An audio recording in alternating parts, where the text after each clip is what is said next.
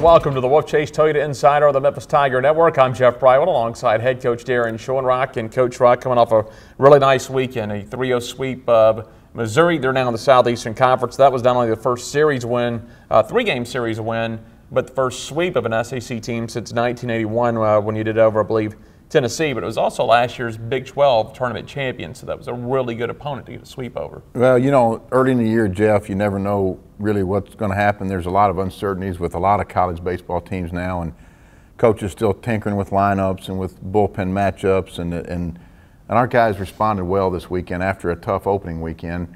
Missouri is very similar to we are. They're searching for some things, but one of the things we did was we capitalized on every mistake they made, I thought, on the weekend. I thought it was two very similar teams. Both teams, I thought, had very good pitching.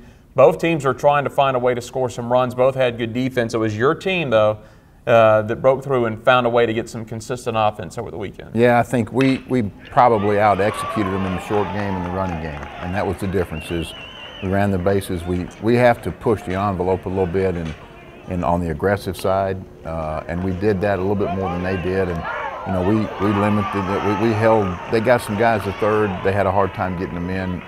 We did a better job of scoring guys from third base, especially in the Sunday game.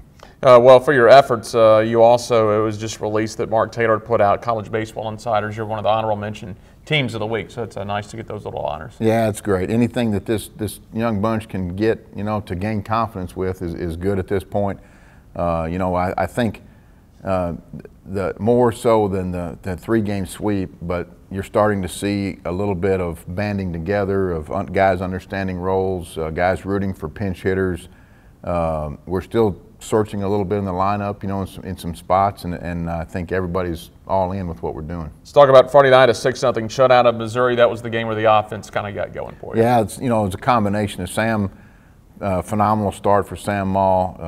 Then once we got a few on the board, then we were just able to hit and try to expand the lead just by hitting, and our guys responded well. I thought we did a great job with their pitcher. He came in with a lot of accolades and came in as a guy that was supposed to be their bell cow, and we capitalized on every mistake that he made up in the zone with the base hit and with the driving the ball. Tucker got off a big swing.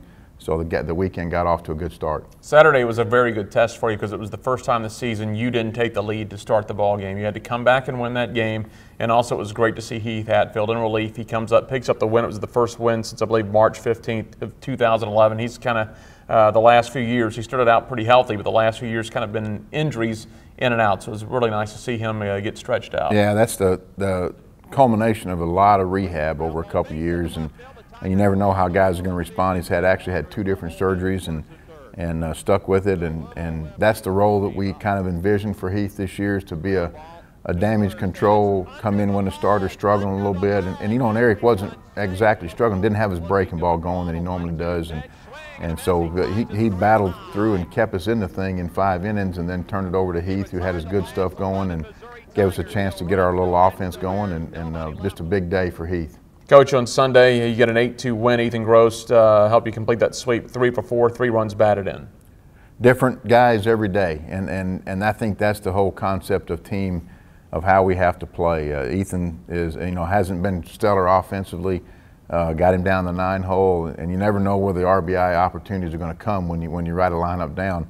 They happened to come in that 9-hole, and Ethan responded, and I think 2 of his 3 RBIs were with 2 strikes, and he's been kind of tough with 2 strikes. He swung and missed a lot, and he moved balls when he had to, and forced Missouri to make some plays, and we came out on the good end of that thing. Only 5 runs, the fewest runs allowed in a 3-game series since 2004 up at Murray State. Yeah, and only 2 of the 5 I think were earned. Yeah. So if we can make opponents earn everything they get, it does nothing but help our offense, knowing that we don't have to score 7 or 8 runs. We can expand leads with scoring 1 at a time. The more we pitch like we did this weekend, the more I'm confident in using a short game from the 6th inning on, because the threat of a big inning, I don't think we gave up but a single big inning all weekend. So if we can negate the big inning and throw the ball through the strike zone and make routine plays, now we can try to score in 1s and 2s late in the game with the lead. You talked about the magic number being 6 runs. If a college team can get 6 runs, they'll be very successful. I think this team, if it scores 5 runs a game, is going to be pretty successful The thing I think the guys have figured out now pretty quickly, and I know you're happy that they don't need big innings. They don't need a 3 or 4 run inning. It's just as good to get 1 run 6 times a game in 6 different innings. It's still going to add up. Yeah, it takes a lot of work. You know, you can't just sit back and watch guys swing. I'm always trying to find advantage counts to run in, and I'm always trying to find hit and run counts for this team. And one of the things we've stressed is the short game and the hit and run game up and down the lineup. We spend a lot of our time offensively on that, and so far we've picked good moments, and we've ran ourselves out of a couple innings, but that's going to happen with this team. I think we still have to play that way and kind of force the issue and pressure the defense. Coach, back home this weekend, a familiar face will come to town, Corey Barton, in his Louisiana-Monroe club. He's still the hitting coach down there, and boy, he's done a good job helping with that program and being their assistant coach, and that program's done very well. I believe they won the Sun Belt last year. Yeah, Corey's is a recruiting coordinator and hitting coach, and I knew he was a star in the rising in the coaching ranks, and he was very special to me. He's the first player I signed at the University of Memphis when I got the job, and so he'll always kind of be a member of our family, and it's tough looking across the dugout competing against that, but happy for Corey. Very solid team they come in with. Played in the regional last year, good test. They beat us twice down there at their place last year, so and I think our guys, maybe the newness of what our lineup is, will just be excited to play. I think this team is at a point where we stress that we're playing today, not who we're playing or where we're playing. We're just an opportunity to play. Just for a note for the viewers out there for the broadcast information this weekend, we will have Friday's broadcast on the radio still up in the air about Saturday and the web stream on Sunday, but all 3 games will be webcast on the Memphis Tiger Network, so you can at least watch them from FedEx Park. Coach, how I guess your rotation sets up the same? You're going to stay with Malt on that Friday start? Stay with the same rotation for the weekend, and you really go into the season with a 5-week evaluation period to see if and we do need to make any changes before we start conference. But really, our starters have been okay.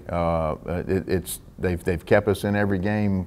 We just have to find a way to scratch out enough runs to give those guys some cushion to go to the bullpen. And I'm happy with where we are. Not happy with the record, but how we're playing is not indicative of what the record is right now. 4-3 with the schedule you've played is not bad, but you go in this weekend, you can empty everything out as far as bullpen and lineup, because you're going to have next week off until you get back into the weekend series. Yeah, well, we kind of have a little break with the midweek next week, and we'll actually have a chance for, it's the NCAA evaluation period where our coaches can go back out now, so we'll get some coaches back out on the road and gear up for these final few weekends before we start conference. All right, Coach, thanks a lot. We'll see you at the ballpark Friday. Thanks, Jeff. That is head coach Daron Schoenrock. I'm Jeff Brightwell. This is the Wolfchase Toyota Insider on the Memphis Tiger Network.